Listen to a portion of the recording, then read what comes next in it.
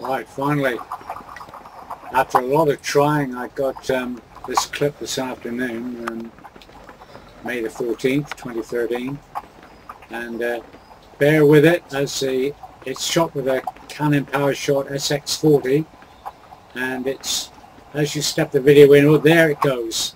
It suddenly focuses in on the buzzard.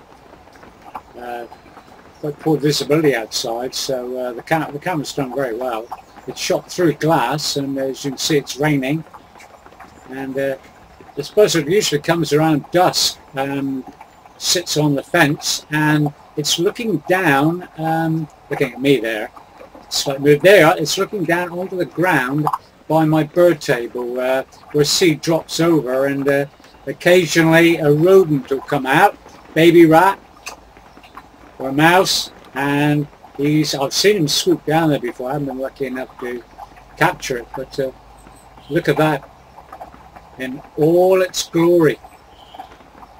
Look at that that savage beak, capable of inflicting massive damage on fur or feather. This is compressed, converted to AVI with obviously quite a loss in picture quality, but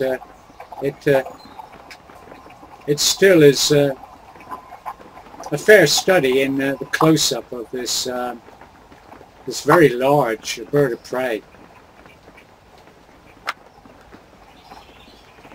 Yeah, sorry, it's shot from on top of my my bunk bed, and I'm quite way back. I've got no tripod or anything, and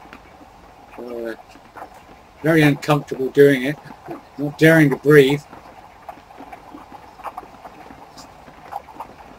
So another couple of videos that this was the first one, and I didn't know what I'd got. I wasn't really looking at the viewfinder. I was just trying to keep it in the center. And as you see, as we pan out, you can see at what range through the glass of my extension, and you see just what we've achieved. See on the top of the bunk bed? Very pleased.